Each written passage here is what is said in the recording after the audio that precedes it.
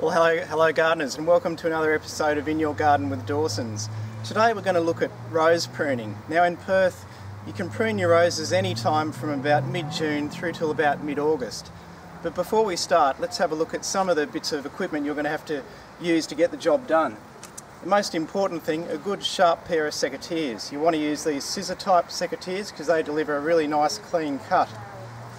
The other things you'll find incredibly helpful are a small sort of folding saw. These are really useful for getting in down the bottom of the roses and cutting off old wood. They make your life a lot easier.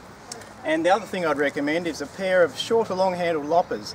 These make it really easy to remove some of the big old woody canes around the bottom of the bush.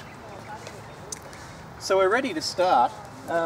What I'd say the best thing to do would be do the easiest things first. So what I'll do first is actually just go around. I'm just going to very quickly take off about the top third of the growth off the rose so we can see what we're looking at. So you don't really have to worry about too much where you're making the cuts. I'm just trying to reduce some of the volume here so I can see what I'm doing.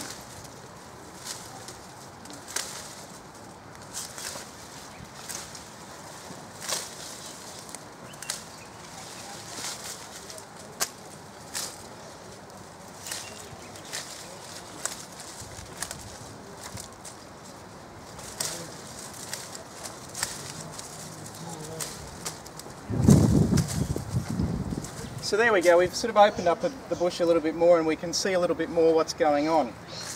So what you want to do then is actually work around the bush in a circular pattern, and we're going to cut these branches back. Now we want to cut the rose back by about at least 2/3 to 1/3 its original height. So what I'll do is work down each of these major canes, and what we're looking for is nice outward facing buds. So you can see one here.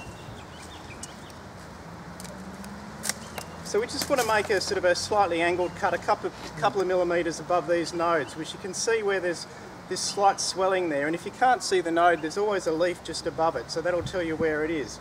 So we're looking for some nice, well-spaced branches. So we also want to remove any old wood or diseased or crossing branches. So you can see this one here. I'm just going to take this one off the top, just to open that up nicely there. And we've got a nice young shoot here. You can see it's got this nice glossy green wood, so I'm just going to again look for a nice outward facing bud there. It doesn't really matter where you make your cut. I mean, some people say on an angle, or it can be a flat cut. It doesn't really make any difference to the rose. Now this is where your saw comes in handy, because if you're getting little knobbly bits like that, the saw is really handy just to get in there and clean up the canes.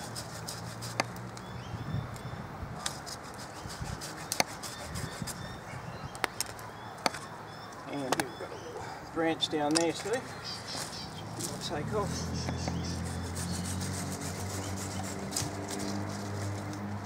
Now we also generally want to remove any wood that's growing into the centre, because we want to get that air and light into the centre of the bush. So these branches right in the middle, I'm going to take them out straight away.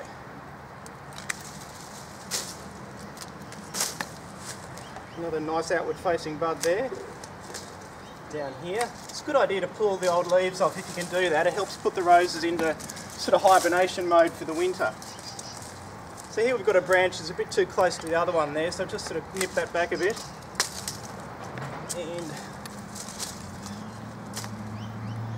And there.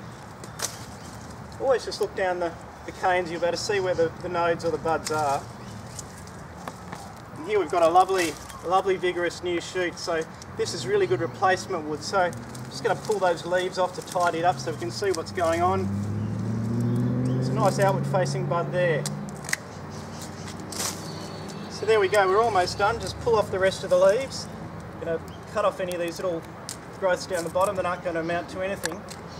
And there we go, so that's what we're looking for. We've opened up the bush, we've got a nice sort of framework of branches in a circular shape around the bush. We've opened up the middle, outward facing buds, so we're going to have a lovely shape on that bush as it regrows this spring. Now to finish off, what we would recommend is that you give the rose bush, once you've pruned it, a good spray with lime sulphur. So make that up, spray up and down the canes, and that just seals them and stops some of the overwintering fungus and things that can start up again in spring. So the main thing, don't be afraid to have a go, because rose pruning really is the kindest cut of all, and it's always an invigorating process for the rose. So enjoy it, get in and have a go, and remember, there's truly a rose for everyone at Dawson's.